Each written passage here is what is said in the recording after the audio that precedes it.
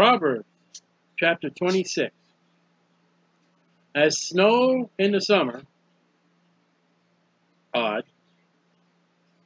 As rain in harvest, in Israel time, that's not the proper time. Samuel, when the children of Israel asked for a king, it was either barley or wheat harvest. He says, I'm going to call upon the Lord, and I'm going to have them rain when it's not supposed to rain. And they got frightened. It was a sign. It was a miracle from God. It's not supposed to rain during harvest. And that's the early and latter rains, which also is the end of the tribulation coming the second advent. So as odd as snow in the summer, rare. Rain in the harvest, rare. So honor is not seemly for a fool, and yet Americans honor fools all the time.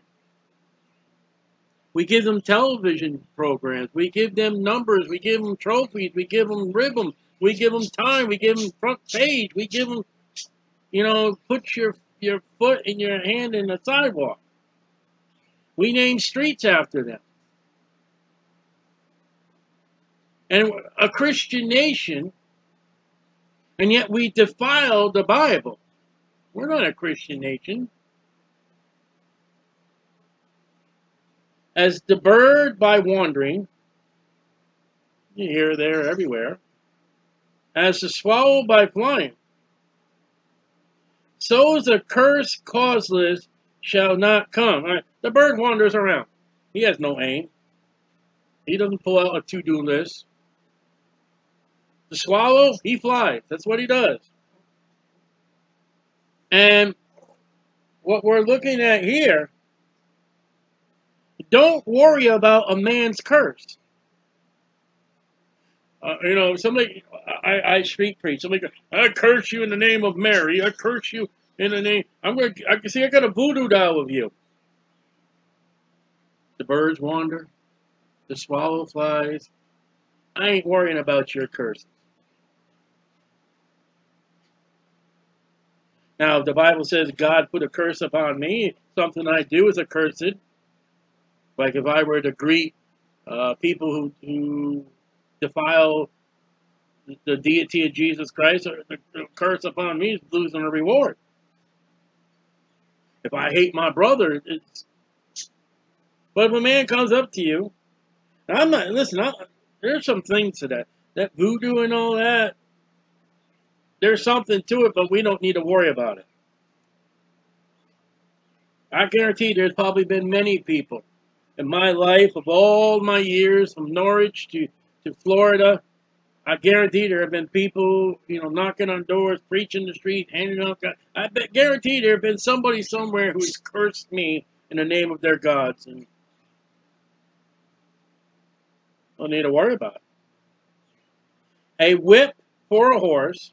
I'm gonna have a whip for a horse. What's the Bible say? What does the Bible say? I'm a Christian, I defend. What's the Bible say?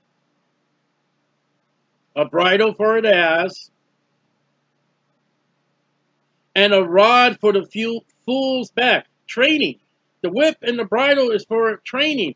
The rod, the correction, is to train a fool out of his foolishness. The Bible is for chastening.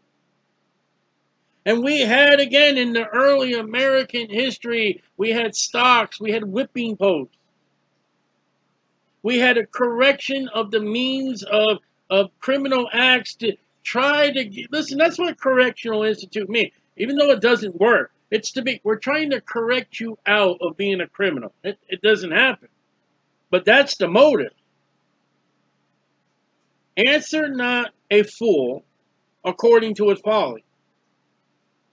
Don't speak as a fool. Least you talking to, also be like on it. You start talking foolish with a fool, people are going to be, two fools talking.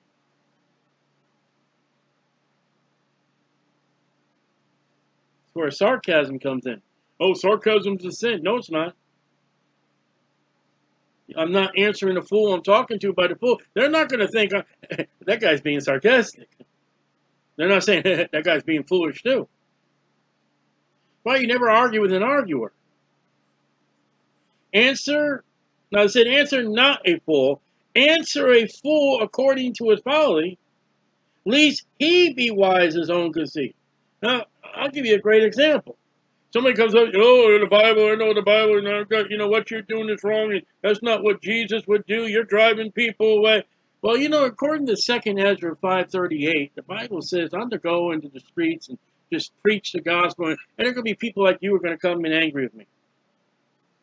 Oh, really? Yeah, I mean, third number is 527. And then there are other things, you just answer that fool to his foolishness.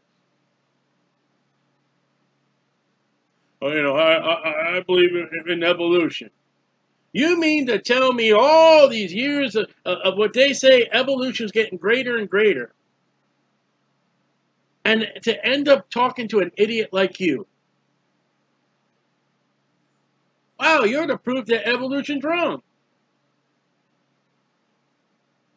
You wouldn't talk like that. Yes, I do.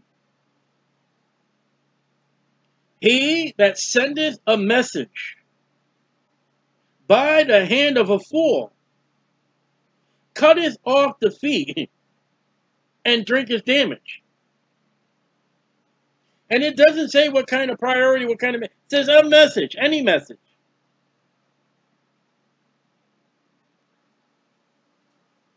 We're in election time. Oh, here we go. No, I'm going to speak good. And you know what they're finding now? There's mail ballots and all that. They're finding postmen have... They're finding these things in the dumpster. They're finding in the guy's own house. Put in a storage somewhere.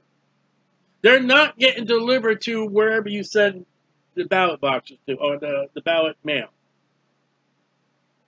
What do you say about that? That's sending a message by a fool. It did not get delivered, so you cut off the feed.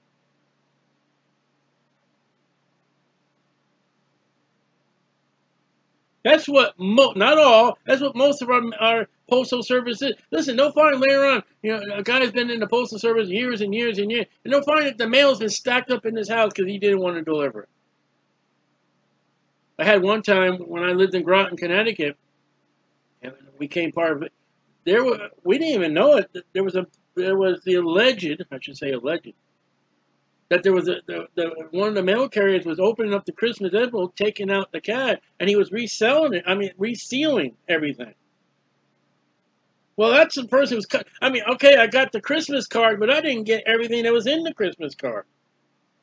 If you're on a battlefield and where you guys send notes back and forth, unlike communications or radio today, I mean, there are instances in the Bible where they sent a messenger.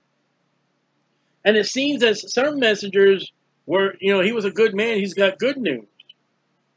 The guy, that guy's coming, that's bad news. I mean, we seem to get that aspect of messengers. But if a man's got a message in a hand to save his battle, I need reinforcement. You got to get foot soldiers. You got to get man, you got to hurry up and get here. We need help. It's like Joab sent David a message. Man, if you don't get over here, they're going to take this city and they're going to call it after my name. So they send a messenger. And if he's a fool, he goes to the tavern. And he goes to get drunk. And he goes window shopping. And he goes where he's supposed to not go to where that message is supposed to be.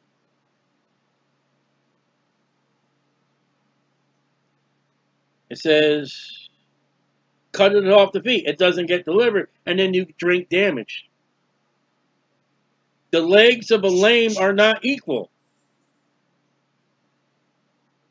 I know a man who had his foot or leg somehow was blown away in war. And he had to wear platform shoes because his one leg was shorter than the other. That's life.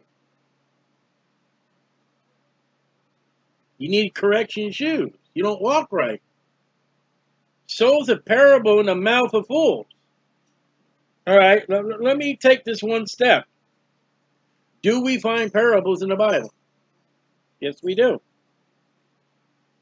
So if you got a fool that's in the pulpit, you got a fool as a pastor, you got a fool as a Sunday school teacher, you got a fool as an instructor, you got a fool dealing with parables in the Bible, you might as well just have one leg longer than the other. Again, I dealt with one man, Sunday school teacher, and he just taught wrong. You're not going to walk proper. Your walk has been hindered. Your walk by a fool teaching the Bible.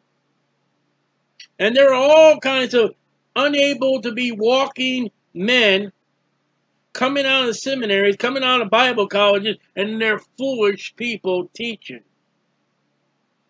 according to the Bible. As he that bindeth a stone in a sling. You know what a slingshot is, don't you? That thing, you get the stick, you pull it back with a rock. All right, you know that, I don't know what they call it, if it says a sling. You take a rock, like David's going to go up against Goliath. He takes his rock, he puts it in the sling. And when he puts it in the sling, he ties the rock in the sling, and he super glues the rock to the sling. And he staples the rock to the sling, and he just makes that rock part of that sling. So when he pulls it back and lets it go, the rock don't go nowhere.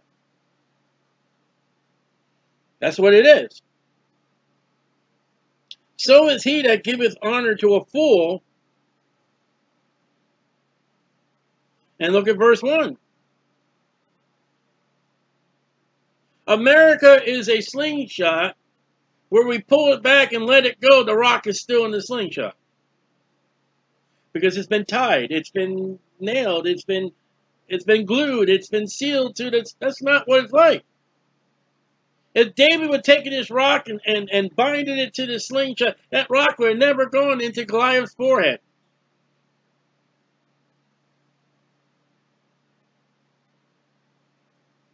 And that's just as stupid as giving honor to a fool, which America does. They write books and things about foolish people. And if I were to give you some names on top of my head right now and I'm thinking about, I would cause wars.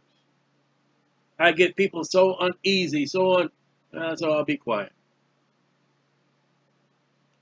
I'll just wait to the trump of God.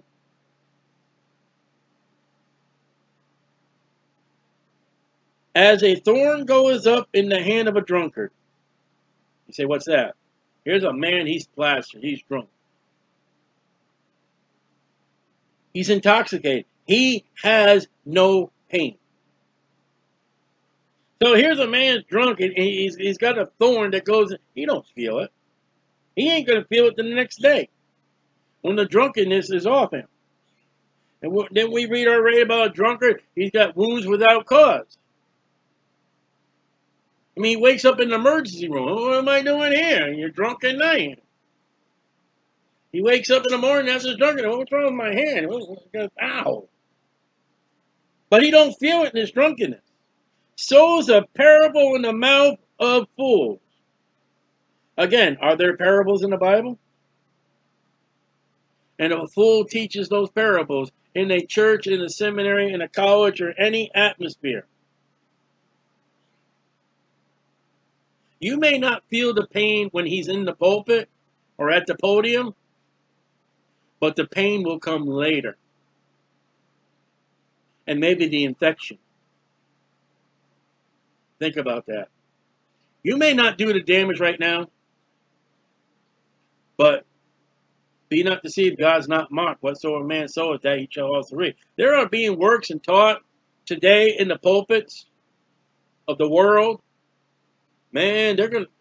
You wait till the crops start coming in. Man, we're got crops right now in the church from 5, 10, 15, 20, 30 years ago. Out of the pulpit has caused what the destruction of the church today, and it's only going to get worse. Modern Bibles are now just coming back to bite us in the butt.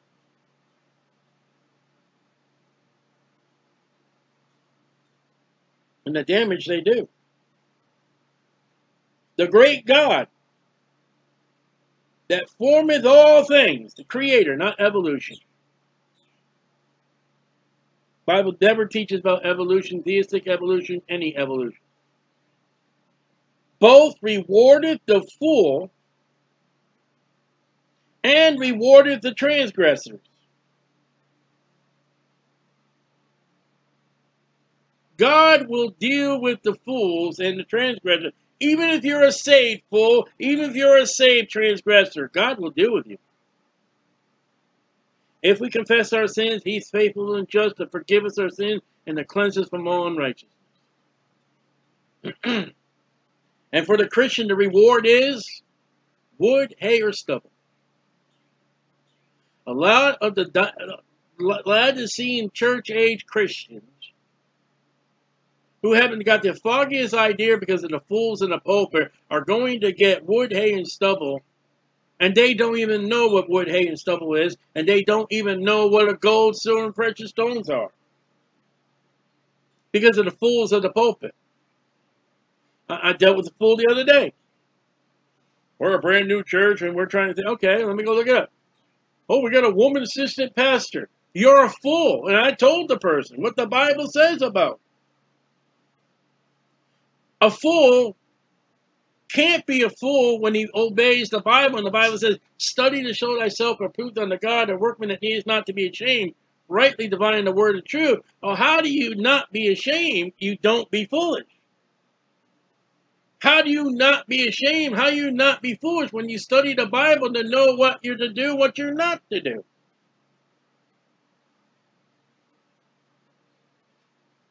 We meet fools all the time, and anybody in a public ministry, whatever you do for a public ministry, you meet these foolish people and relax. God's going to deal with them one day if they don't repent and get right.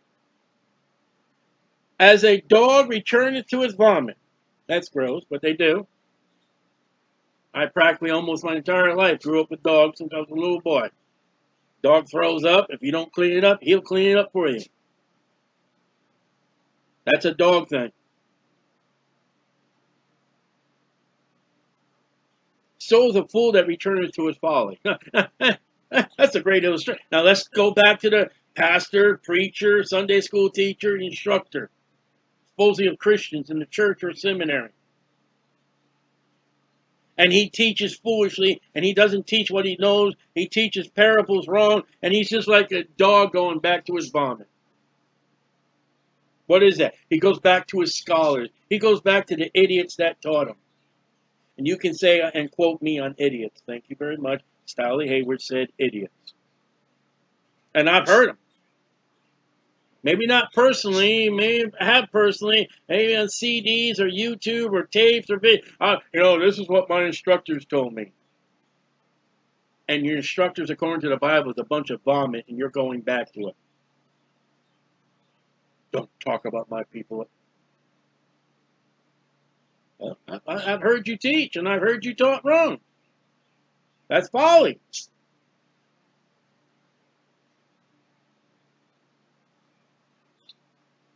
Professor such and such. DB. What's DB? Dog vomit. I like that. Seest thou a man wise his own consent? You can't correct him.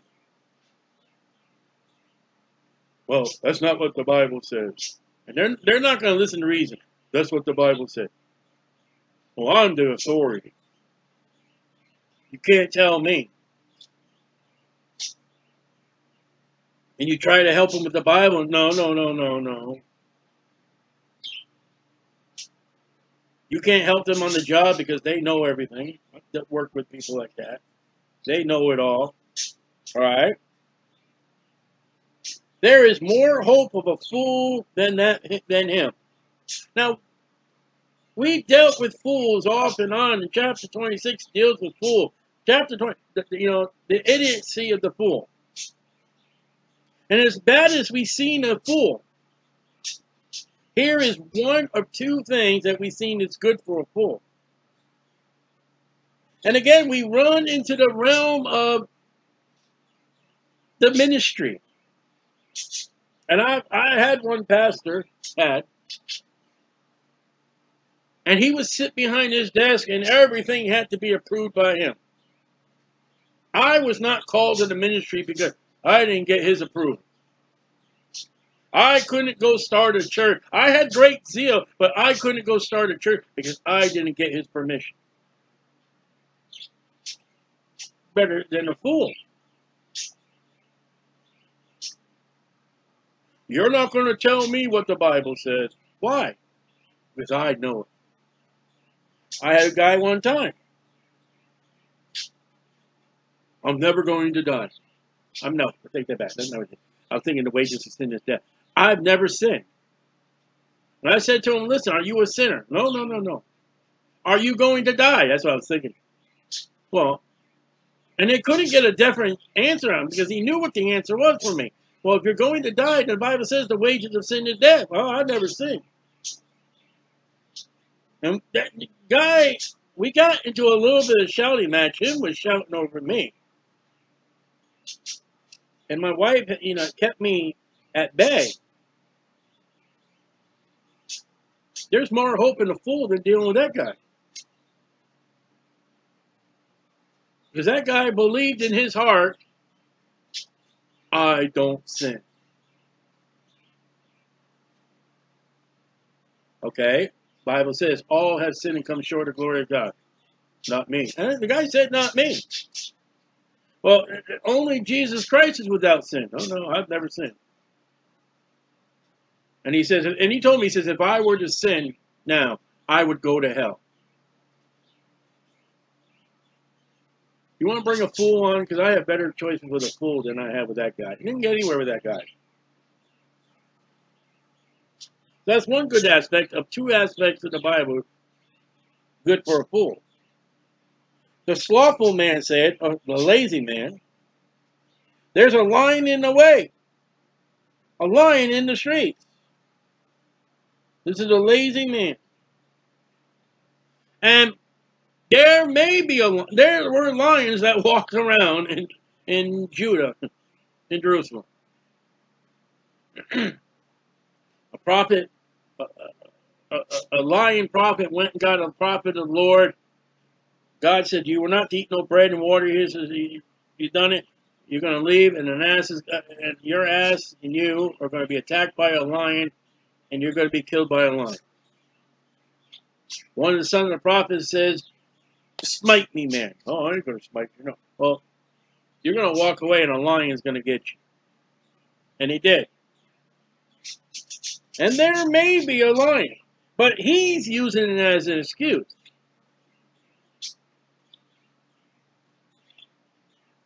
You know, boss, my car's broken down, and I just can't go to work.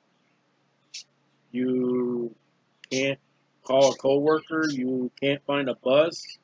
Maybe if it's going to be a couple days, take a taxi.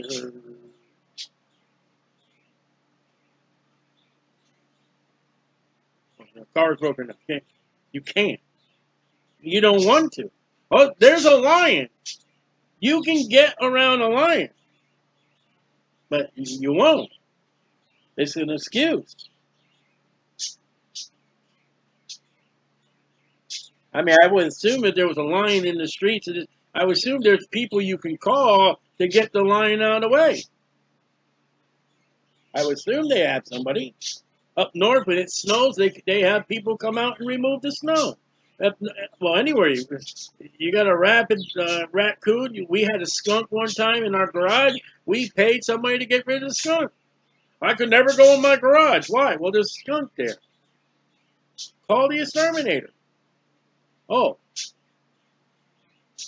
Well, the phone's over there.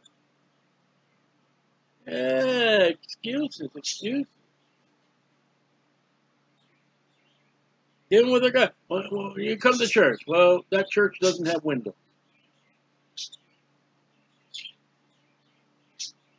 That's an excuse. God don't take excuses. As the door turneth upon its hinges,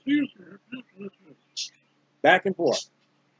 So does a slothful same man upon his bed. He just goes back and forth, and nowhere, and doesn't accomplish nothing.